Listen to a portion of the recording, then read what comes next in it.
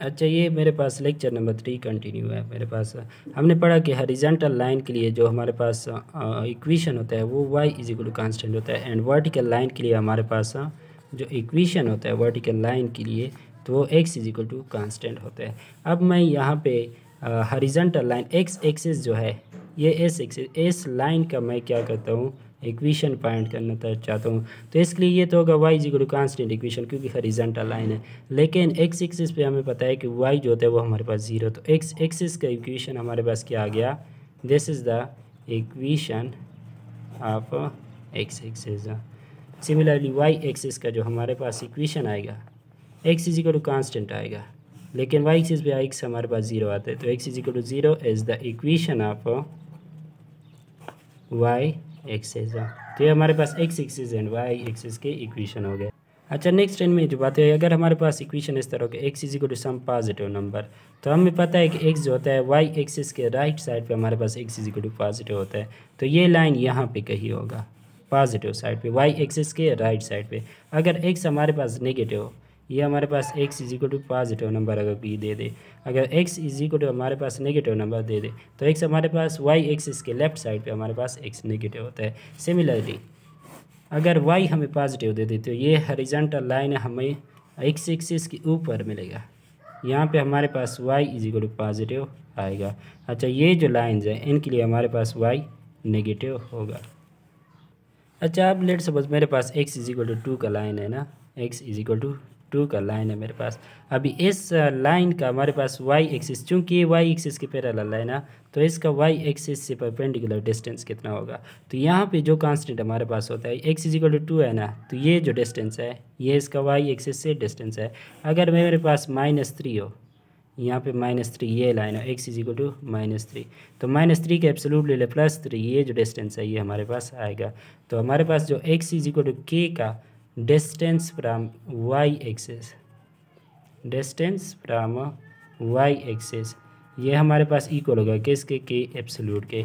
Similarly y is equal to k line के लिए हमारे पास डिस्टेंस फ्राम x एक्सिस, क्योंकि ये हॉरिजॉन्टल लाइन है तो इनका x एक्सिस से डिस्टेंस होगा वो कांस्टेंट होगा, पैरेलल लाइन है। तो डिस्टेंस फ्राम x एक्सिस ये हमारे पास क्या होगा, k के एब्सोल्यूट के इक्वल होगा। अच्छा, next equation of straight line से पहले एक इंटरसेप्ट्स का जिक्र है। What are intercepts, intercepts of straight line है, ये हमारे पास कोऑर्डिनेट एक्सिस है और ये स्ट्रेट लाइन है। ये एक्स एक्सिस को जहाँ पे इंटरसेक्ट करते हैं उसको एक्स इंटरसेप्ट कहते हैं, और वाई एक्सिस ये क्या है, वाई इंटरसेप्ट है हमारे पास। अच्छा, पहले ये कि हमारे पास ये कोऑर्डिनेट एक्सिस है, यहाँ पे वैल्यू 3 लिखी है। इस वैल्यू का मतलब क्या है, इस वैल्यू का मतलब है कि इसका ओरिजिन से डिस्टेंस हमारे पास 3 है। यहाँ पे 1, इसका डिस्टेंस ओरिजिन से 1, इसका डिस्टेंस ओरिजिन से 2, इसका 3। यहाँ पे कोई पॉइंट लगाओ तो 4 है हमारे पास, तो इसका वाई ओरिजिन से जो डिस्टेंस है वो हमारे पास 4 है। तो एक्स इंटरसेप्ट एक्चुअली ये अगर यहाँ पे मेरे पास एक्स लिखा हो, अगर मैं इसको कह दूँ एक्स इंटरसेप्ट जिसको एक्स से डिनोट कर दूँ, तो इसका मतलब होगा यहाँ से यहाँ तक जो डिस्टेंस है वो हमारे पास एक्स है। वाई इंटरसेप्ट का मतलब है कि ओरिजिन से ये लाइन जहाँ पे वाई एक्सिस को टच करता है वो उस पॉइंट का ओरिजिन से फासला जो हमारे पास होता है वो हमारे पास क्या होता है, वाई इंटरसेप्ट। तो ये हमारे पास वाई इंटरसेप्ट एंड ये हमारे पास क्या बन गया, एक्स इंटरसेप्ट बन गया। अच्छा, x intercept and Y intercept find किस तरह करेंगे, let's suppose A x plus B Y plus सी, ये मेरे पास एक लाइन का इक्वेशन है। ये नेक्स्ट पढ़ेंगे कि लीनियर इक्वेशन टू वेरिएबल हमारे पास एक लाइन देता है। तो अगर मैं मुझे पता है कि एक्स एक्सिस पे एक्स इंटरसेप्ट, तो ये एक्स एक्सिस पे है ना, तो यहाँ पे हमारे पास y इज इक्वल टू 0, तो इसमें क्या कर दे आप y को 0 पुट कर दे, क्या कर दे y को 0 पुट कर दे, तो ये हमारे पास 0 हो जाएगा, plus c is equal to 0, तो x is equal to minus C over ए। तो अगर ये जनरल फॉर्म में हमें इक्वेशन दिया हो लाइन का, तो इसका x इंटरसेप्ट ये होगा by putting y is equal to 0। x intercept के लिए put y is equal to 0। अच्छा, y इंटरसेप्ट के लिए हमने क्या करना होगा, x इज इक्वल टू 0, क्योंकि y एक्सिस पे हमने हमारे पास जो x होता है वो हमारे पास 0 होता है। अच्छा, एग्जांपल नंबर 6.4.1 इक्वेशन है 2x प्लस 4y प्लस 6, इसके x and y intercept find करें। तो पहले x इंटरसेप्ट मेरे पास क्या होगा, x इंटरसेप्ट मेरे पास होगा 2x प्लस 4 इंटू 0 वाई मैं 0 पुट कर दूँ plus x is equal to 0, 2x is equal to minus x is equal to -3 आ जाएगा। अच्छा इसका वाई इंटरसेप्ट क्या होगा, वाई इंटरसेप्ट के लिए मैं x को 0 plus 4y plus x is equal to 0, 4y is equal to -6, Y is equal to -3 divided by 2, ये इसका क्या आ गया वाई इंटरसेप्ट। अच्छा अब इक्वेशन ऑफ लाइन्स, तो पहले है slope intercept form. Let suppose ये हमारे पास एक लाइन है एल, ये हमारे पास क्या है एक लाइन है जिसको हमने एल कहा। तो हमारे पास क्या है इस एल का हमारे पास वाई इंटरसेप्ट क्या है, इसने वाई को यहाँ पे काटा है, तो ये जो है ये हमारे पास क्या है इसका वाई इंटरसेप्ट है, ये हमारे पास इसका क्या है वाई इंटरसेप्ट है। यहाँ से ओरिजिन से इस पॉइंट का जितना डिस्टेंस है उसको मैंने अभी बता दिया कि इंटरसेप्ट जो होता है वो हम ओरिजिन से डिस्टेंस को कहते हैं। इसको लेट सपोज हम जो डिनोट करते हैं सी से डिनोट करते हैं। तो अगर ये मेरे पास क्या बन गया सी बन गया, तो ये चूँकि मेरे पास रेक्टेंगल बनता है एक, ये मैंने पी से एक्स एक्सिस पे परपेंडिकुलर ड्रा किया है। पी के कोऑर्डिनेट पी पॉइंट है हमारे पास एक्स वाई, तो ये हमारे पास ये जो डिस्टेंस है ये एक्स हो जाएगा, ये जो सारा डिस्टेंस है ये वाई हो जाएगा। और ये चूँकि अपोजिट साइड ऑफ रेक्टेंगल है तो ये साइड यहाँ से यहाँ तक ये भी हमारे पास क्या हो जाएगा सी बन जाएगा। अब हम क्या करेंगे, हम ये करेंगे कि स्लोप फाइंड करते हैं। स्लोप हमारे पास किसकी इक्वल होता है tangent of theta, tangent of theta, इस लाइन का स्लोप फाइंड करते हैं। ये एंगल हमारे पास इक्वल होगा क्योंकि ये हॉरिजॉन्टल लाइन है हमारे पास, तो ये मैंने रेफरेंस एक्स एक्सिस लिया, ये एक्चुअल एक्स एक्सिस है, तो ये एंगल हमारे पास दोनों इक्वल होंगे। तो इनके टेंजेंट भी क्यों इक्वल होगी, क्योंकि हॉरिजॉन्टल लाइन दोनों पैरेलल है, पैरेलल लाइन के जो अल्टरनेट एंगल बनते हैं वो हमारे पास क्या होते हैं, ये एंगल जो है इसके इक्वल होगा अल्टरनेट एंगल के, ये अल्टरनेट एंगल होगा। और ये हमारे पास वर्टिकल अपोजिट एंगल है, तो ये एंगल इसके इक्वल होगा, तो हमारे पास ये एंगल इसके इक्वल आए।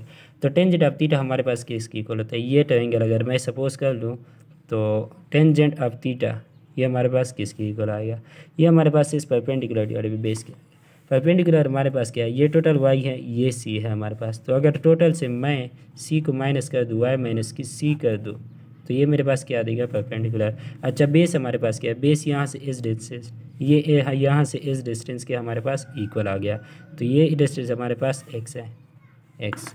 तो मेरे पास क्या हो गया Y minus C is equal to tangent of theta x, tangent of theta x, या मैं लिख सकता हूँ Y is equal to tangent of theta into x plus सी। अच्छा स्लोप को हम किससे रिप्रेजेंट करते थे स्मॉल एम से, तो ये मेरे पास बन गया Y is equal to M x plus सी।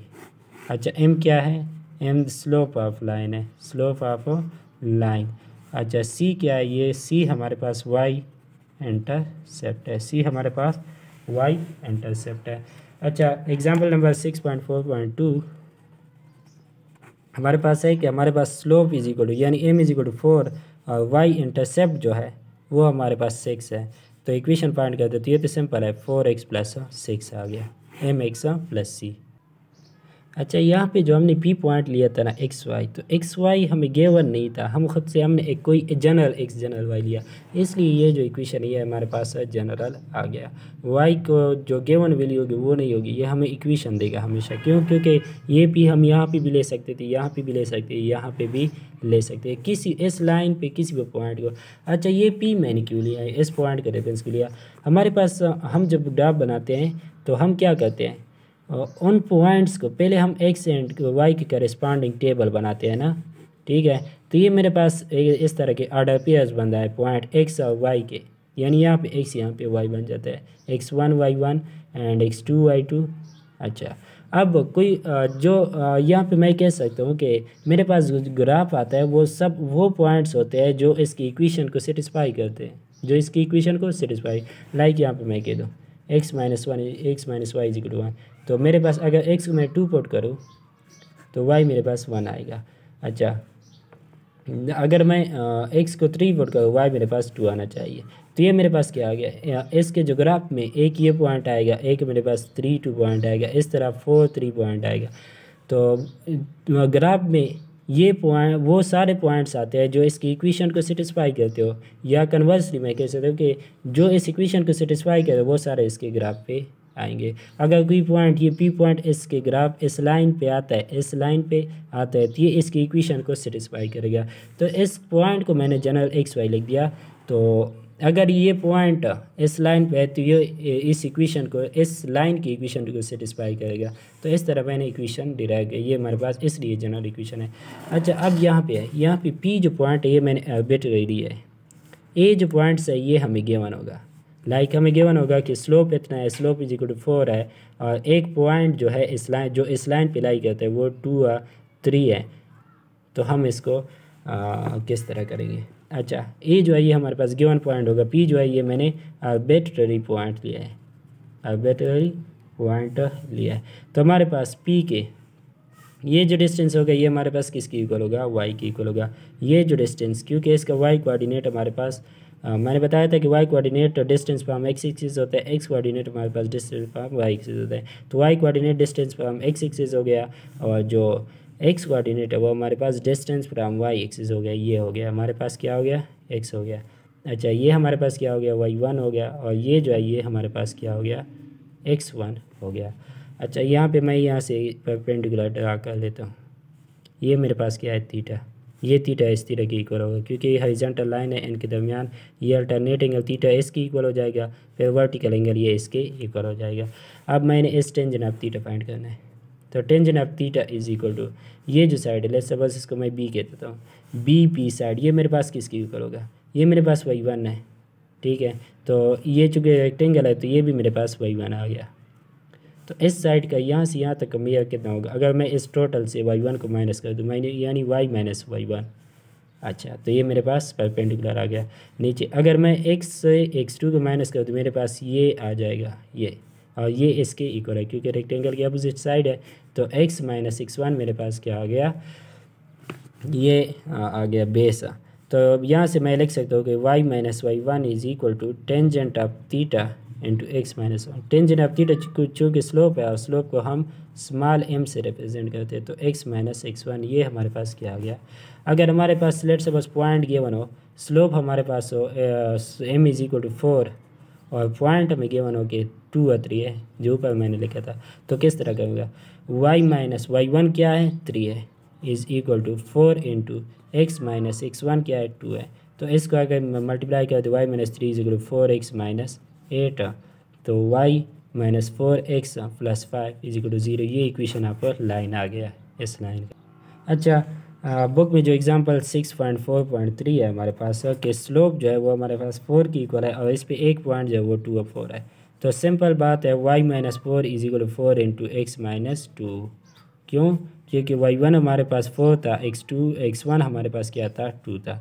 तो y minus 4 is equal to 4x minus 8, और y minus 4 is equal to, इसको मैं लिख सकता हूँ y minus 4x plus 4 is equal to 0। या अगर मैं सबको माइनस से मल्टीप्लाई कर दूँ तो ये minus 4x minus Y, x का कोफिशिएंट मैंने पॉजिटिव बनाना था, तो ये इस तरह लिख सकते हो। ये दोनों इक्वेशन हमारे पास ठीक है, ये भी ठीक है, ये भी हमारे पास ठीक है। अच्छा, नेक्स्ट जो है हमारे पास 2 पॉइंट फॉर्म, 2 पॉइंट फॉर्म। अच्छा, ये मेरे पास एक लाइन है, इस पे मेरे पास 2 पॉइंट गिवन है, ए भी इस लाइन पे लाई करते हैं और बी भी इस लाइन पे लाई करते हैं। तो यहाँ से हमने स्लोप के लिए क्या पढ़ा था कि अगर खुद हमारे पास 2 पॉइंट गिवन हो तो इनके तो ज्वाइन करने वाले लाइन का स्लोप हम किस तरह फाइंड करेंगे। स्लोप का जो बेसिक फार्मूला था हमारे पास कि y2 minus y1 divide by x2 minus x1, ये हमारे पास किसकी इक्वल होगा, m की इक्वल होगा। अभी जो हमारे पास पॉइंट स्लोप फॉर्म था उसमें हमने इक्वेशन क्या पढ़ा कि y minus y1 is equal to slope into x minus x1, ये हमारे पास इक्वेशन अप्लाइन होगा।